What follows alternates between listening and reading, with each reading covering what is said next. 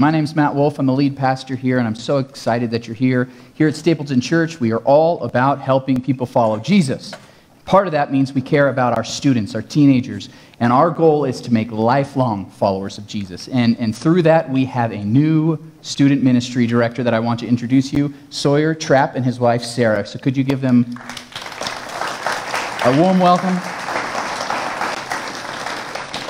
We're so excited. Sawyer came this last Wednesday night and taught Turbulence, our youth group. Every Wednesday night they meet, and it was awesome. Did an excellent job, and we had a great turnout, a lot of students, but a lot of parents and leaders, and also some just people from our church were like, hey, I want to hear this guy, meet him. So I'm glad that you guys came. And Sawyer, do you want to say a few words? Yeah, sure. First off, I just want to say thank you already. You've welcomed Sarah and I with open arms. We feel already a part of this community and just so excited what God's going to do through us and the Turbulence Student Ministry.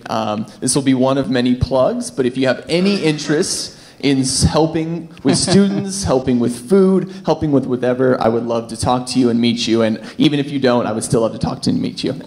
So we're just really excited to be here, and thank you. All right, thanks, Sawyer. Can we give him another round of applause?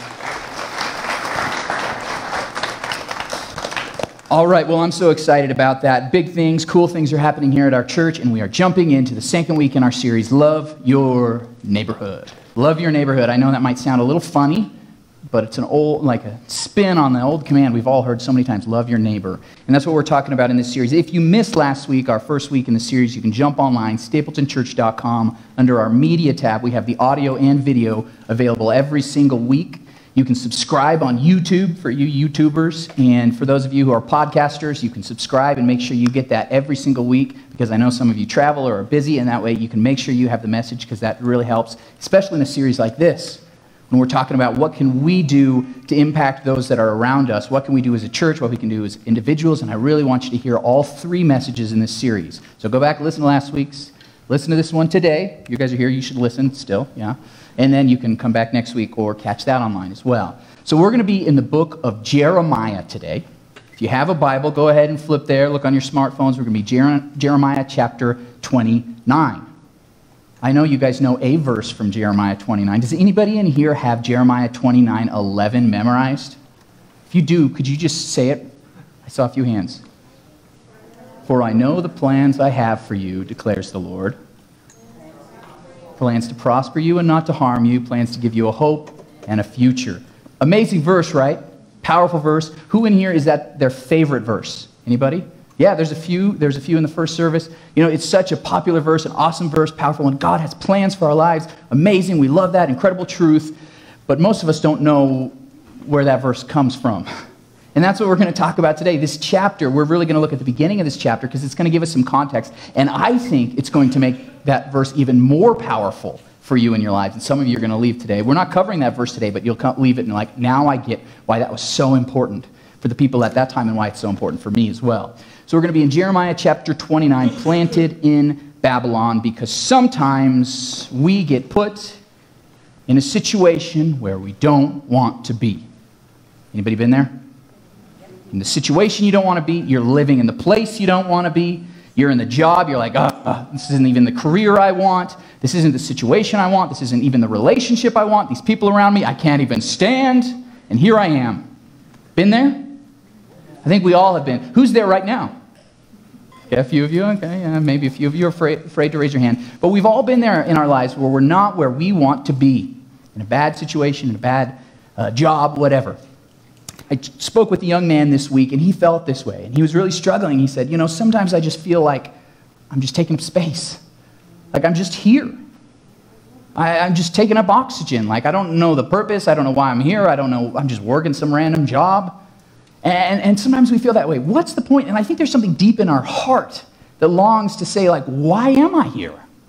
Why am I here? What's the point of it all? And today that's what we're going to talk about, because sometimes when we're in those bad situations, we wonder why. Why am I here? And what we're going to learn through our passage today is to bloom where God plants you, even if it's in Babylon. Okay, this is what we're going to talk about today. I know you've heard that phrase before, but we're going to kind of put a biblical spin on it. Bloom where God plants you, even if it's in Babylon, because God's people, as we're going to find in Jeremiah 29, were not where they wanted to be. They weren't. So that's what I want to give you a little bit of background. So Jeremiah 29 comes at a time where God's people, the Israelites, the Jews, were not living in Israel. In fact, in I think 605 BC, in came this huge empire, the Babylonian Empire. Huge armies, very powerful, and they were led by this evil emperor dictator named Nebuchadnezzar. And he came in and led his armies, and they took over Jerusalem, and they captured the entire land of God's people, and took those people and moved them out of Israel. They were taken as captives.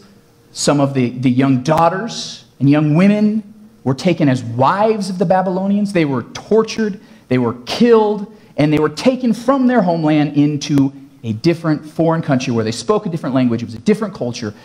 It wasn't where they wanted to be. That sounds pretty bad, right?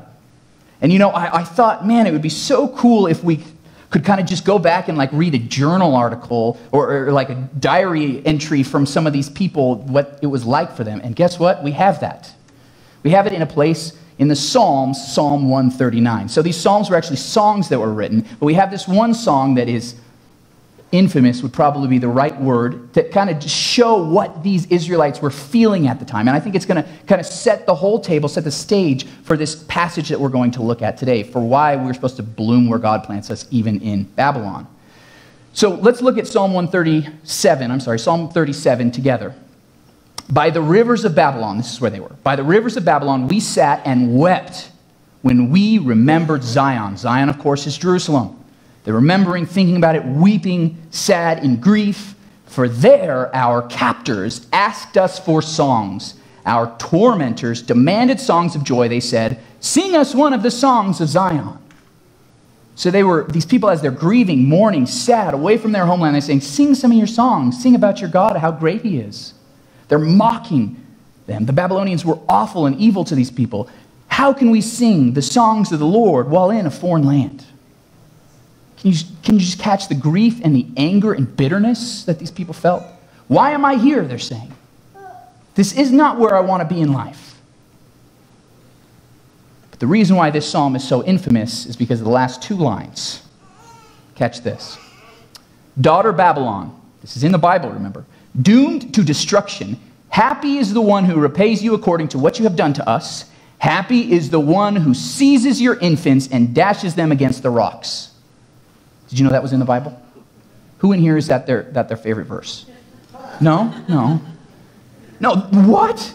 Seizes your infants? This is saying, I hope somebody kills your babies. This is how much I hate you. This is what the Jews were saying. This is what God's people were feeling. Can you just feel that anger within them? They're sad, but they're also very angry. They want retribution. They want their children, their babies to be killed. Now, I bring this up because this is real feelings. This is real emotions. If you're like, why is that in the Bible? Because it's reality. This is how some people feel. That some of you have felt this way about people you don't like. Your enemies. Oh, you don't have to raise your hand for that one. But this is true emotion. The Bible isn't saying this is good necessarily. It's saying this is what happens when something awful, terrible happens in your life. You're in that situation that doesn't feel good. You don't want to be there. You feel, oh, I just want revenge. I just want vengeance. I just want to hurt that person. So anybody who does that, they're going to be happy. They're going to be blessed, what this psalm is saying. So now we're getting a little bit into the psyche of these people, right? So this is where we find the people in Jeremiah 29. So let's look in verse 1 as we kind of figure out what's going on in this chapter that we're looking at today. We start reading, this is the text of the letter that the prophet Jeremiah sent from Jerusalem to the surviving elders among the exiles and to the priests, the prophets, and all the other people Nebuchadnezzar had carried into exile from Jerusalem to Babylon. So we're going to read this letter, as it's going to start in verse 4, as we'll jump in next. But there's this letter that Jeremiah the prophet is writing down, sending to the people, that was inspired by God's Holy Spirit. And they're writing this letter about this time when this situation that they're in. And do you see how it says that they're the surviving, those who are in exile? This was considered the exile. If you've ever studied Israelite biblical history, this is the time of the exile. This is the time when they weren't living where they wanted to. They were exiled from the land. And that's kind of a biblical framework. If you study this through the Bible, you realize that God was actually punishing them because they weren't believing. They were sinning and they were worshiping other idols. And God said, okay, I've got to get your attention somehow. So he sent them in exile. And another thing is that this time period was called the Babylonian captivity. This is what Jews call it, the Babylonian captivity, because for a long time they were captives, they were exiles, they were prisoners in a land that they did not want to live in. But what I really want you to notice in verse 1 is how it starts out by saying, all the other people Nebuchadnezzar had carried into exile. See that? Because Nebuchadnezzar, the great emperor of Babylon, had captured these people. He led his armies, and they took them, and they moved them. This was a tactic so they wouldn't rebel, right? You only leave a few people there in the land so they won't rebel against the big empire. Then they're weak, and then they're stuck there within your nation. So he carried them into exile. But now we're going to jump into this letter that's so interesting in verse 4. This is what the Lord Almighty, the God of Israel, says to all those that were carried into exile by Nebuchadnezzar from Jerusalem to Babylon. Is that what it said? No. God, the Lord Almighty, Yahweh Shabbaoth, the God of all angel armies, the God of Israel, says to all those I carried into exile. What? I thought it said in verse 1 Nebuchadnezzar did that. Well, here's the thing. Sometimes God deliberately allows bad things to happen to his people. Now, I know this isn't the truth you wanted to hear, but it's going to get good. But here's the thing. God is sovereign. He is in control. He numbers our days. He directs our steps. He knows the hairs on our head. He knows everything about our lives, and he is in sovereign control. And this is what I want to say. Some of you are like, that's a hard truth. I don't know if I want to believe that. That's not my God. It would be even worse if that weren't true. Because just imagine that maybe the devil is in control. Or just maybe it's chance and it all happens randomly and then there is no purpose and this terrible trial I'm going through, this situation I don't want to be in my life, that it's just out of order and just happening to me. That's way worse.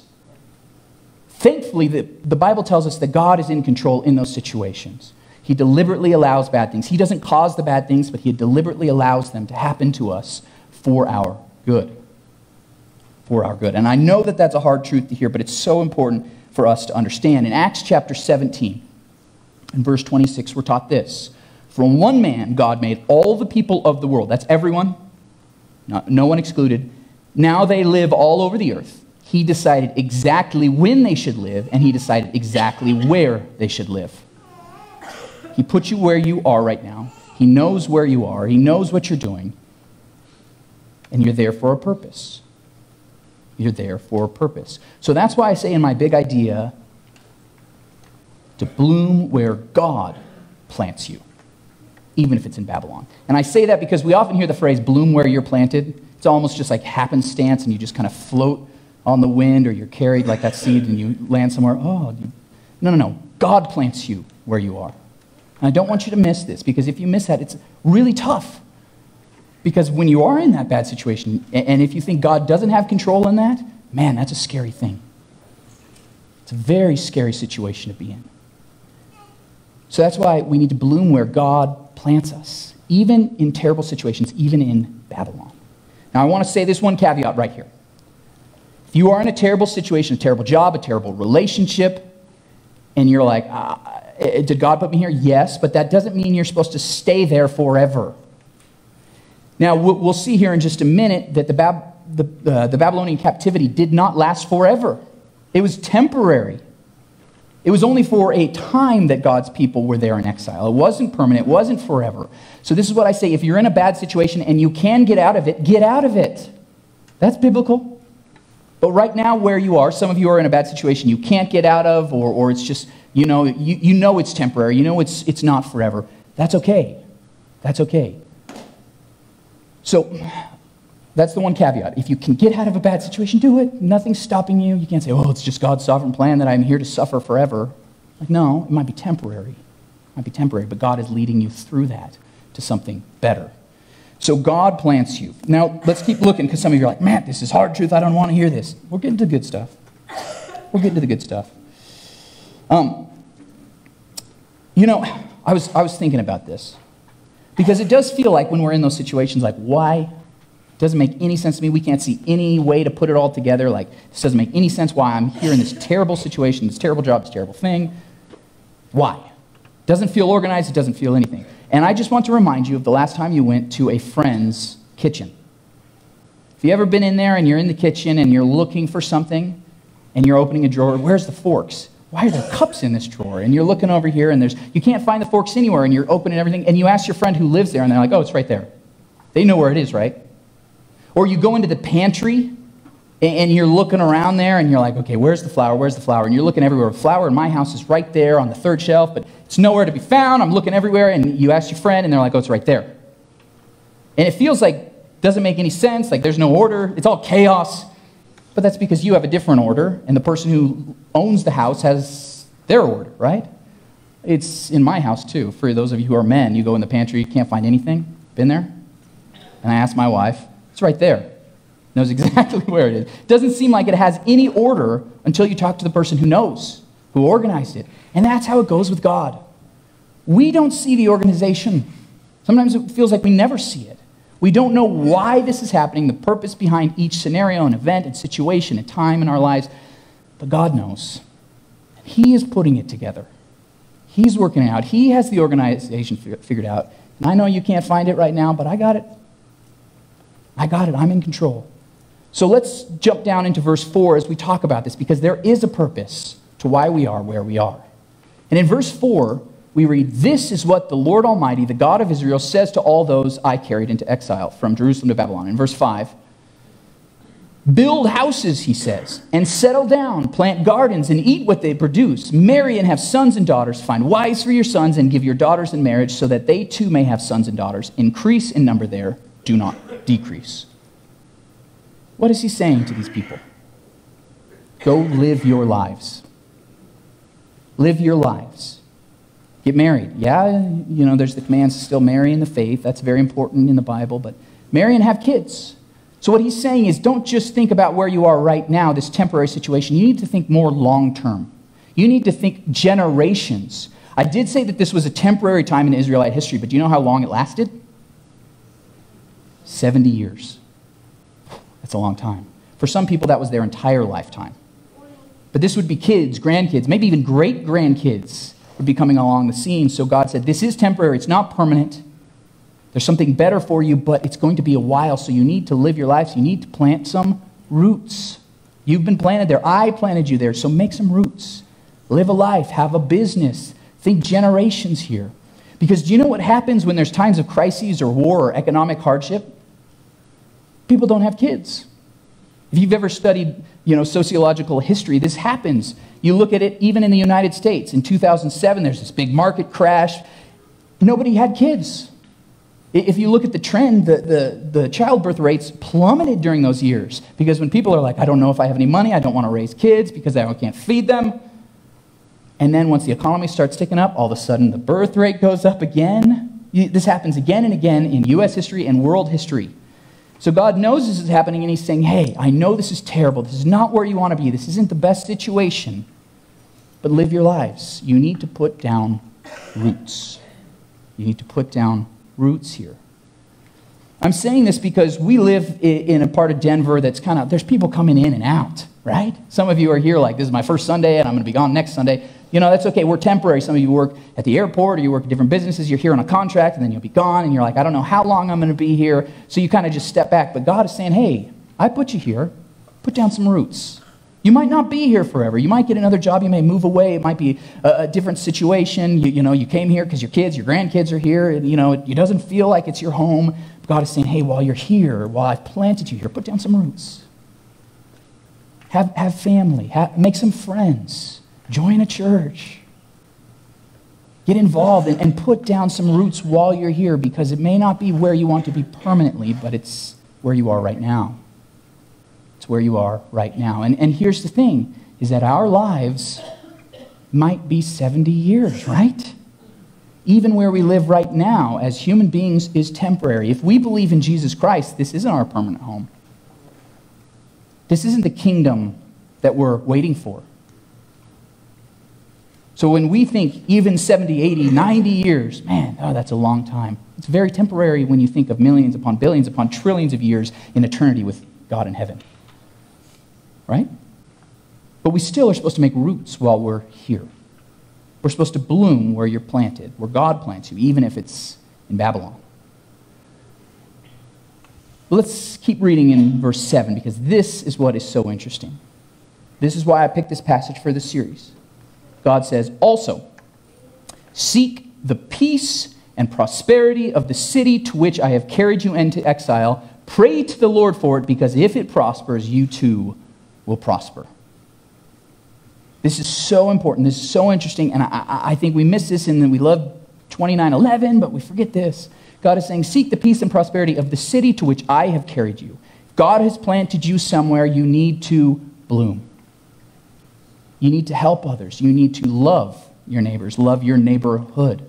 Because when you seek the best of other people around you, when you serve them, when you love them, when you treat them with kindness, when you build up their businesses and you network with these people that maybe you don't even like and you hate, they're on the other end of the political spectrum, you just can't stand these people, but when you seek their best, it's actually going to help you as well. Interesting. Here's the thing about blooms. Who in here has planted some flowers this year? A few of you?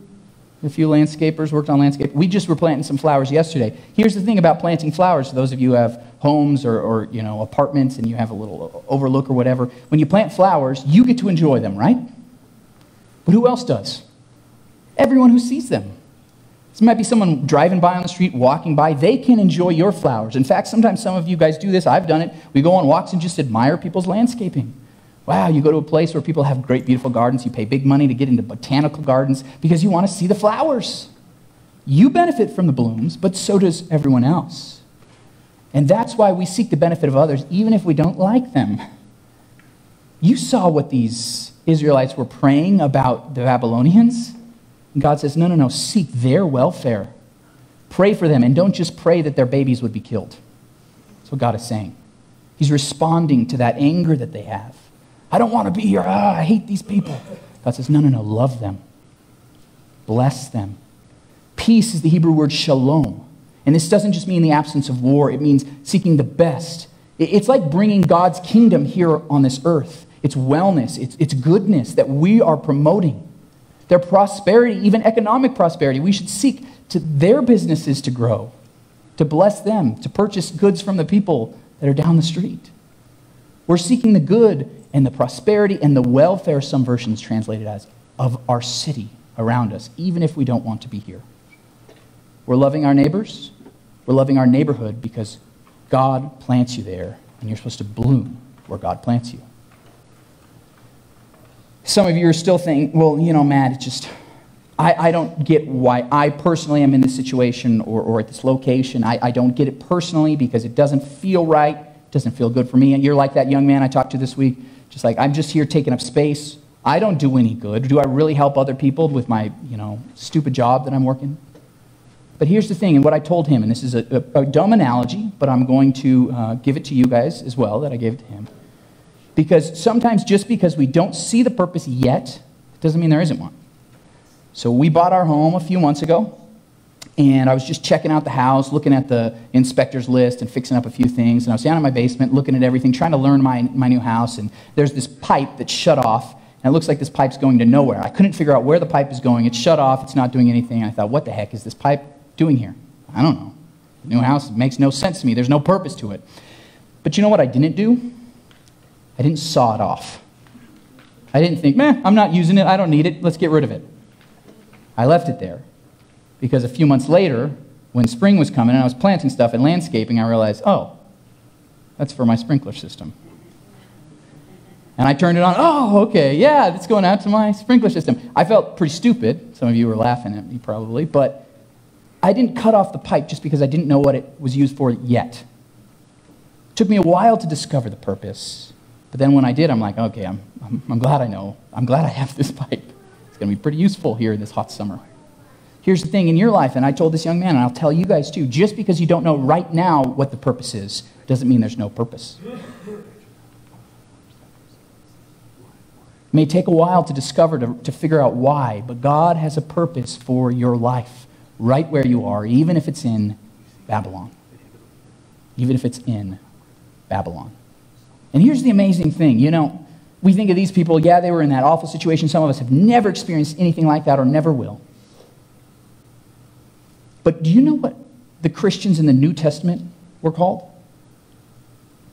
Exiles. Did you know that? In 1 Peter 2:11, Peter says, "Dear friends, I urge you as foreigners and exiles." He's saying as Christians, if we believe in Jesus Christ, this is not our home. We belong to another kingdom, another world. We're just passing by. We are exiles, not living where we're supposed to. And it may be for 70, 80, 90, 100 years, but it's only temporary. So we are those exiles. That's why this passage can apply to us. We can look at it in our lives and say, I am an exile. I'm not supposed to be where I am, even if you are in the good job and in the good relationship and where you want to be and everything's peachy keen. This isn't your home. But yes, God planted you here. Yes, put down roots, and yes, bloom. For all of us, this isn't our home, but yet we must bloom because God has planted us here right now in that situation. And we've got to love our neighborhood. We've got to love our neighborhood. So it's amazing because sometimes we don't see those connections, how everything worked. But I heard this story about a man named Kien Pham. Kien Pham was Vietnamese, and in fact, he was a teenager in 1977 when he and his family fled from South Vietnam. They got on boats in the South China Sea, and they were there for 3 weeks before they were rescued. 3 weeks just floating there day after night. And they fled to the country. They left their homeland, left the culture they knew, the language they spoke, and they moved to the United States. And when they got here, Kien Pham actually lived here in Colorado, and he started attending the University of Colorado in Boulder. And as he was studying, he was trying to learn English because he was trying to learn this culture and this language where he's put now. He doesn't want to be here, but he learns language and he tries to take as many elective classes as he can. And he just happens to take an elective class from a man named Tim Wirth. If you've been a Colorado resident for a while, you know who Tim Wirth is because he was one of our congressmen and senator for our state. And Tim Wirth was teaching this, and he talked about a fellowship that he had at the White House when he was younger. Kien Pham heard this, and he thought, I want to apply to that fellowship. So he got to know Tim Wirth a little bit, and then he applied to the fellowship so that he could work at the White House with the president, and he got rejected. So he applied again, got rejected a second time, but he tried a third time, why not? And he got accepted. So there he was, and this was actually a big moment because 8 years after he had fled from Vietnam, he was there, and he got to shake President Reagan's hand in the Oval Office. And there's a great photo of this. He was featured on the Today Show telling his story. And he got to know a lot of people, and he got involved in politics for this season in the fellowship. And then, he left that, and he started working on his business, and it grew, and he was working on it. But he always kept up a connection with Tim Wirth. And Tim Wirth, as you may know, got part of the State Department, and he actually became one of our global ambassadors. We were working in diplomacy around the world. And Kien Pham continued to develop this relationship with this man that he had just happened to hear a lecture from, right? And he got together with him. I think they were sharing dinner one night, and he just asked him, he said, what are you guys doing? What is the State Department doing to free the hundreds and thousands of political prisoners still in Vietnam? It's been 30 years. Tim Wirth says, we've been trying, we've been working on it, but we're making no headway, nothing's happening. We just have terrible contacts in Vietnam, and we can't get them to release any prisoners. So Kien Pham says, well, I know that culture. I know some people there. I speak that language. Let me try. I say, go ahead. We're not going anywhere. So Kien Pham calls some of his contacts and gets in touch with them, and he talks with them, and he finally persuades them and convinces them to release one prisoner. And they release one guy. So Kien Pham goes to the ambassador, and he says, you need to make a huge deal about this. You need to make a huge press conference and let everybody know about it. And the ambassador's like, no, we don't do that. It was just one prisoner, not a big deal. We don't do that. And he says, no, you've got to do it. So they did. Big press conference. They invite everyone there. They tell the story about the one prisoner that the Vietnamese government has let go. The Vietnamese like that. They were excited. So a few weeks later, Pham goes back and he says, hey, could you guys release a second prisoner? And they say, okay. They release a second one. They do the same thing, a huge press conference, invite everyone, tell everyone the great story about how great the Vietnamese government is being releasing these prisoners. Well, then they do the next thing every 2 to 3 weeks for an entire year. That was 1998. Kien Pham, at the end of that year and seeing the success that they've had releasing one prisoner at a time, went to the government and he says, hey, the turn of the century is coming, Y2K. This is like the year of Jubilee. Why don't you, instead of just releasing one prisoner at a time, release all of them all 4,000 prisoners that you still have. It will be huge. It will be great for your country. People will love you. So they did it. They released all 4,000. What I loved about this story when I heard it was the whole time that he was doing this, helping these people's lives, doing something great, he was only thinking of one person. He had thought about this man when he was floating there in the South China Sea because it was the one person in his family who didn't make it out. He thought about him as he shook President Reagan's hand, as he made this connection with Tim Wirth, as he got involved in all this stuff. He was thinking of one man, and he was the 4,000th prisoner that was released, and it was his uncle. He had put in that situation, he had the relationship, he was thinking of one person, but he ended up doing a great good for so many people. And God put him in that situation, and he puts us in the situation that we are in. It doesn't make sense. Why am I in this? I don't want to be here. This isn't where I want to be. But God puts us in there, even through the hardship, to bring about great good. And we need to just start with those simple things that we can do. We are the exiles here. But God has planted us here, and we've got to bloom. We've got to bloom. And we can do this as individuals. We can do this as individuals. I don't care what your political stance is or what you think about him, but Jack Phillips in Lakewood, the owner of the Masterpiece Bake Shop, which is infamous, right, for their refusal. The Supreme Court came down. Well, a few weeks ago, there's a whole bunch of people protesting out in front of their bakery, right? Because he didn't refuse to serve a homosexual couple. And you can disagree with his stance, and you say, I would do it, but that's not the point. What he did, I had a friend that went by that day, as hundreds of people were protesting. Do you know what Jack Phillips did? He baked everybody cookies and gave them away for free.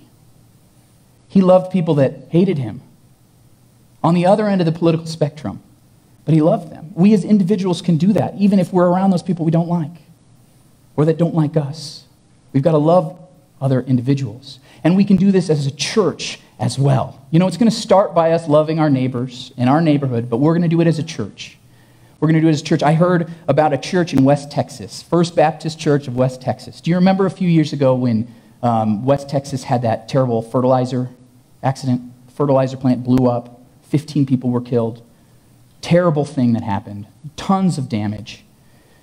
Well, this pastor there, his name is John Crowder, and as the pastor, he said, okay, we've got to mobilize. We know the people, so as all these aid organizations were coming in, they connected people, they got them into the right place, they got all the churches rallied together to serve the people that were hurt and hurting and all the people that were affected by the tragic attack. And then he realized, hey, we've got to have a rally to get more people excited about this. So their church was averaging about like 175 people at the time, pretty small church. But they said, hey, let's have a rally. So they went out on the lawn and they invited everyone, and 500 people showed up. And that day, he preached a message, and he basically said, yeah, this is terrible what has happened, but God is bigger. And it was picked up by the media, and it even got to the president, and President Obama quoted this pastor saying that God is bigger. And when that happened, tons of people began to hear about this church and this that was doing so many good things. And from that day forward, they were packed in their church. And in an interview, this pastor said, you know, I have baptized and led more people to Christ over the last 3 years than I had in 20 years of ministry before that. Because they were out loving their neighborhood. They were there. God had put them in that terrible situation to do good. And I want us to be a church who does that too. I want us to be a church who sees the needs around us, that helps people, that loves right where we are in our neighborhood. Here in Stapleton, North Aurora, Park Hill, wherever you guys are coming from. We are here, and we're going to serve people. We're going to love people, and we're going to make a huge impact. That's why we're doing this Community Impact Day coming up.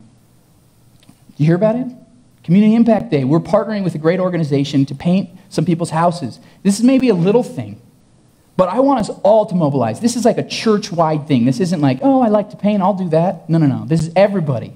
Even if you can't physically do it, we can get a job for you, okay? We want everybody to join us on August 18th. We're going to be trying to do this at least once a year, that we get everyone mobilized. And as we see even bigger needs, we're going to try to tackle those so that we can be a church that blooms where God planted us. We can bloom where God planted us. And I hope that you guys are getting excited about this. You mark your connection cards. You clear your calendar for this day, because it's going to be awesome. Because God has planted us in a unique situation. We still don't know maybe all the purposes of why, but I think God can do amazing things in us and through us as we seek the peace and prosperity of our city, as we seek to bloom and serve and love those people who are around us that are in need. So I want to give you another homework assignment, and then we're going to do something unique. So last week, if you were here, I gave you a really tough homework assignment. Does anybody remember what it was?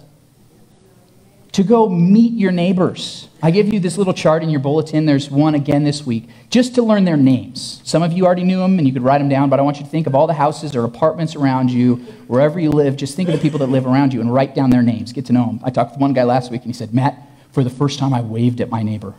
Awesome. Good first step. Now let's get to know their names. But here's the homework assignment today. There's a second step. I want you to start praying for your neighbor.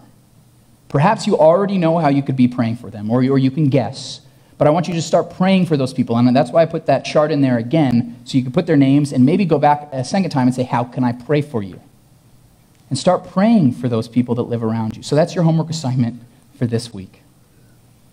But here's the next thing I want us to do. Well, that passage said that we need to pray for our city, right? We need to pray for them.